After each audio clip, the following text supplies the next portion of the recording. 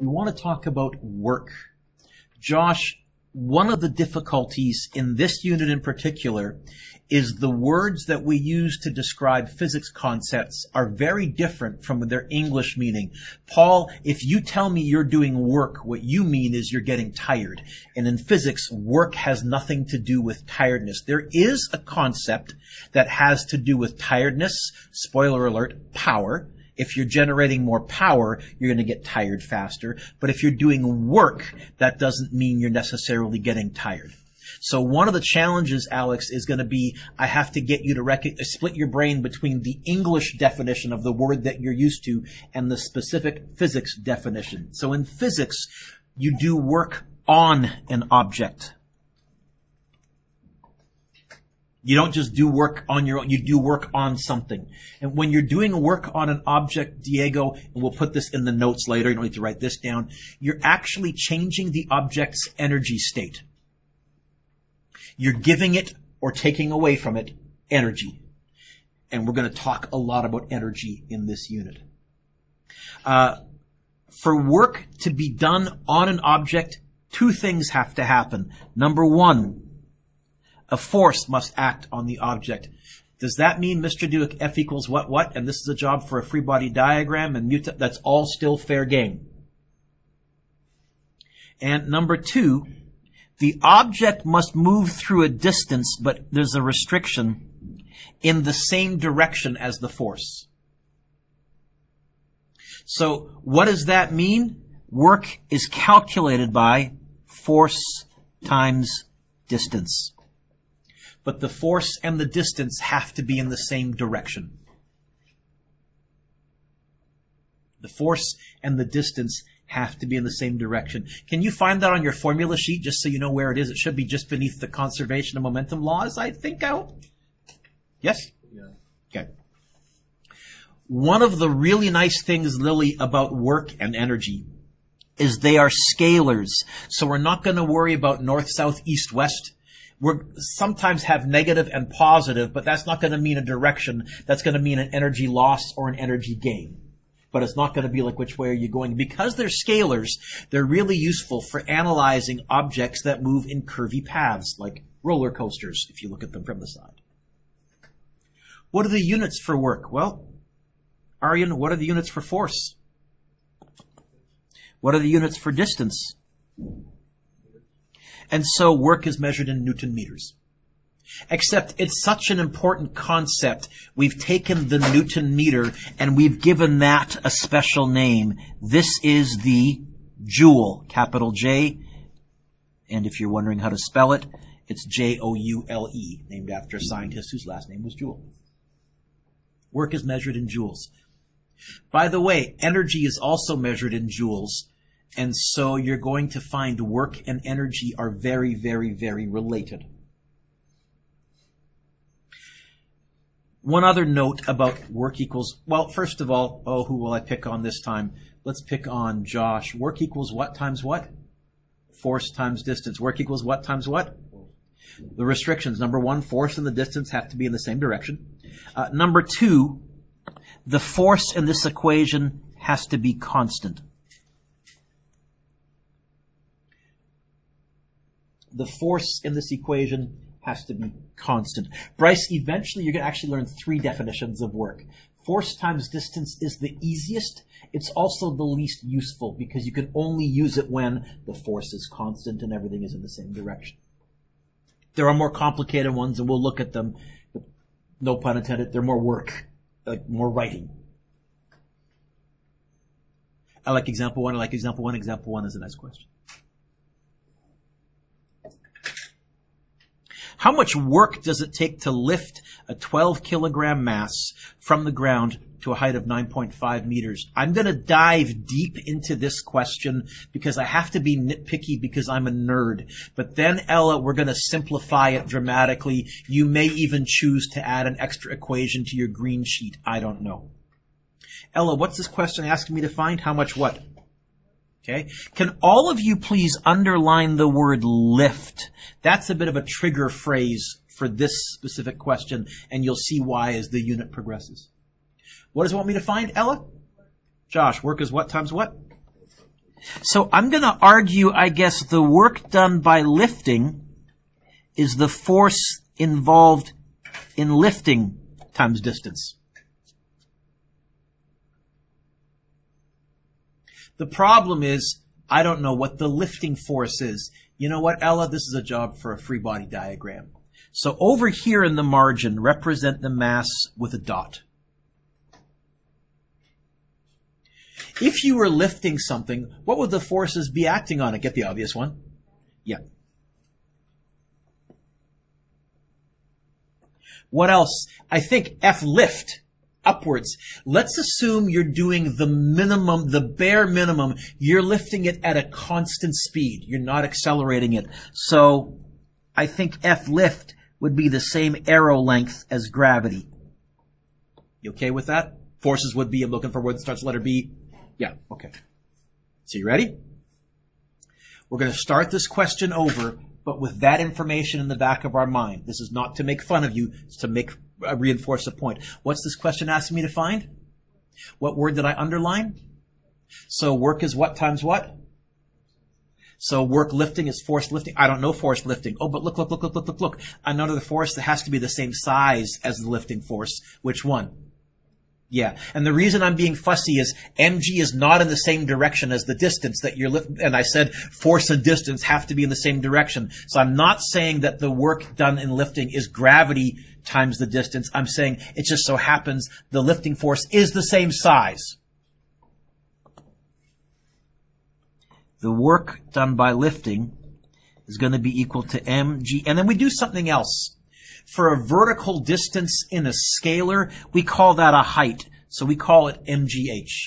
That's the work done in lifting. If you look at your formula sheet, you may see an mgh on your formula sheet, but it doesn't say W next to it. What does it say? Which stands for potential energy. I'm telling you that work and energy are very related, and we'll get to that. But if you want to, you could add work lift equals mgh to your green sheet. You could add W lift equals mgh to your green sheet. And you'll probably just end up internalizing it. It's up to you, but you can. Let's crunch the numbers. Ella, what was the mass? G, you know this. And because, we're scalar, so we're not going to put the negative in. We're not going to worry about up or down, just positive 9.8 as a magnitude. And what was the height? Good. What do you get? Sorry? I'm going to call it 1,120. I'll go to 3 sig figs. What are the units for work? Newton meters, except we've given that a name. Joule. How much work is that? Well, 12 kilograms, bowling ball. Heavy bowling ball. 9.5 meters, about 3 stories. Could all of you carry a heavy bowling ball up 3 flights of stairs? Yes. Would it tire you? Work is not tiredness. You know what would tire you, Riley? If you sprinted up the stairs with the bowling ball versus slowly taking rests and breaks and you still do the same amount of work in both situations. But you do one faster. Tiredness is how fast you do work. It's not work. Is that okay? Can you cross out the word coal? We're going to put the word Bryce right there. Bryce pushes against a brick wall as hard as he can for 12 seconds. Bryce, can you stand up, please? Oh, behind you, look where I'm pointing, kiddo. There's kind of an empty spot on the wall beneath that purple-pink poster. Push as hard as you can for 12 seconds. 1. Come on, 2, 3, keep going. Push. 4, 5, keep going. 6, push harder. 7, 8, really hard now. 9, 10, 11, give it hard. 12, stop. Was he getting tired? Yeah, that's because that's not what we're talking about. Did he do any work on the wall? Did he apply a force? Did the wall move a distance? So how many joules of work did he do? He may have been getting tired, but tiredness is not work. Work is when you move an object by applying a force through a distance. Next page. Example 3, pushing a box along the floor requires a steady force of 22.5. If you push it for 13.6 meters, how much work have you done? Emily, what's this question asking me to find? How much what? Josh, work is what times what? All right. Double check, is the force constant? It says steady. And just reading this, it seems as though the force and the distance are in the same direction. When wouldn't it be? It'll be pretty obvious. So I think we can just plug and chug. Emily, it's going to be 22.5 times 13.6, which is what? 306 even? Yeah, 306 even. And then joules.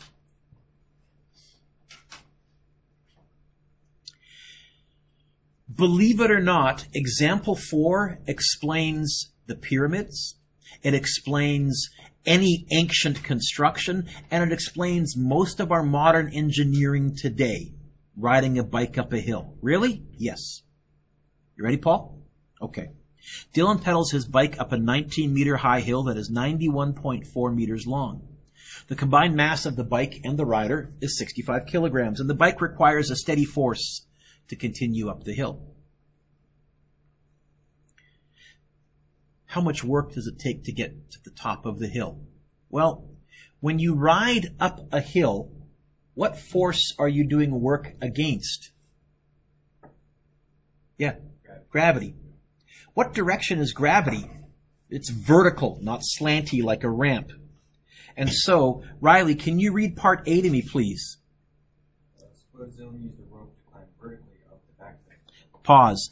What if he climbed this? Well, believe it or not, that's going to be the same amount of work as going up the ramp, because in both situations, you're doing work against which force? Okay? So, in other words, I'm going to argue that going up a ramp, that's the same as calculating how much work to lift yourself up. Ooh, who remembers what was the work done in lifting? It was mgh. Is that right? Is that right? Is that right? I think so. This is how much work it's going to take Dylan to get up the hill. Because when you go up a hill, Madison, which force are you doing work against? So you're lifting. Okay? Riley, what's the mass? 65. G, 9.8. What's the height? 19, because that's the distance that's in the same direction as the force that we're talking about, not 91.4. Can you give it to me, all the digits, Riley? Don't round off.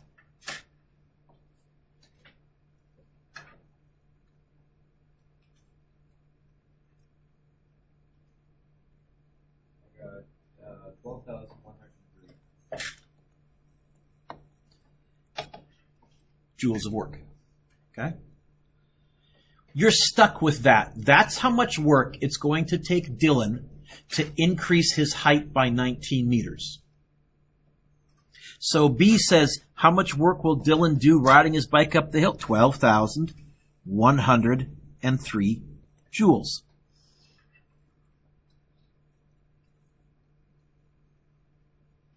But what's a little more interesting is part C. Part C says, using your answer from A, calculate the force that Dylan needs to pedal with in part B. Ooh, Alex, what's C wanted me to find? What did we find in part B? There isn't by chance an equation that has work and force in it, is there? Okay. Alex, get the force by itself. Yep. Here's yet another way to find force. Not going to memorize it. Alex, how much work did Dylan do? 12,000. And then now, we're calculating the force you need to pedal up the hill, so that's going to be the force that's in the same direction as the hill, so we better use the distance that's in the same direction as the hill, which is which distance?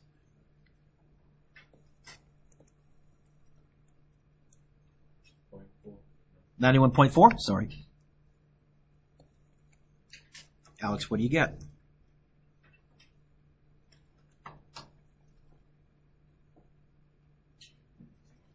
Okay, can you do me 132 plus change newtons? Can you do me a favor? Can you go mg on your calculator? Dylan's mass, which was 65 times 9.8. Can you all do that on your calculator, please? 65 times 9.8. What do you get? Casey, let me know what you get when you answer. Casey, let me know what you get when you answer. 637? Let's call it 640. If Dylan wants to hand over hand, he has to be able to exert 640 newtons. That's the shortest way to do this amount of work. What if he can't exert 640 newtons? He's still stuck with doing 12,103 joules of work. He can increase the distance. And the shallower he makes that ramp, the longer the distance involved, but the smaller force required to pedal the bike. This is how we built the pyramids. This is how we built ancient constructions. We used ramps. Put your pencils down, look up. We talk in physics or in engineering about what are called simple machines. There's 7 of them. There's the, blanking out. There's the screw. There is the wedge. There is the lever. There is the ramp. There's several, a pulley is one, and there's a couple more I can't remember. So let's suppose we are building pyramids and we need to move a massive block, and we need to move this massive block up. But it's so heavy, we can't go mg. We cannot do that. Well, what we can do is build a huge ramp. Because we're stuck doing this much work, but if we can make that number bigger by increasing the slanty distance, we can make this number smaller. There. That's how we were able to move stuff before we had fancy smanchy mechanical machines. That's how we moved stuff with human muscle. We used brain power. Simple machines. Revolutionized the world right there, the concept of work. This is one of the nice characteristics, turn the page, about work. It's a scalar. What that means is it does not care about the intervening path that you took. Work doesn't care whether Dylan went like this, or whether Dylan went like this, or even whether Dylan went like this. All it cares about is where'd you start? On the ground? Where'd you end up? 19 meters high? What force were you doing work against? Starts with letter G. Gravity. Well, then it's mgh no matter what. I don't care how you got there. And so, Sarah Ashley, is it still 19 meters of height in this picture here? Then you know what? It's still 12,103 joules of work. And now, Sarah Ashley, you're probably noticing from the side, this is why work and energy are useful for analyzing roller coasters, because that's already starting to look a little bit like a roller coaster from the side. Work is what times what? Force and distance have to be in the same direction. Force has to be constant. But just from that already, we can say, how many of you ever used a screwdriver before? Okay? If you try turning the screw with your fingers, the circumference of the circle that you're trying to make is really tiny. It's a small distance you're turning it through. All a screwdriver does, it gives you a thicker handle. It increases the distance that you're rotating, so you need a smaller force to turn the screw. Same amount of work, but increase the distance, smaller force. It's also what a wrench does, for that matter. It increases the distance of the arc that you're moving through. Then you need a smaller force to turn that bolt or screw. We use this everywhere. Hey, what takes more work? Lifting a 25 kilogram mass to a height of 4 meters, or lifting a 50 kilogram sack to a height of 2 meters? Or is it a trick question? What? You think they would end up being the same? Half the mass to twice the height is the same as the whole mass to half the height? Yeah, and if you go mgh, they are the same. Good. I don't just think they're the same. I know they're the same. What if the force isn't constant? What if it's changing? I told you, Bryce, that we're going to get 3 definitions of work. The first one is work equals what times what? Force times. Yep. The second one and the third one are yuckier. The second one we're going to look at tomorrow. We're going to pause here. However, some of you have already finished all the momentum stuff. If you want to get a head start, I am going to assign more homework tomorrow, but you're already capable of doing number 1, number 2, number 3, number 4. Oh, no, sorry, you can skip number 4. Skip number 4. Ha ha ha ha. 5 is good. 6 is good. You can put a star next to 7. I haven't talked about it yet, but if you're clever, you might have the aha moment. Your hint for number 7 is it may involve a free body diagram. Okay. So let me hit pause here.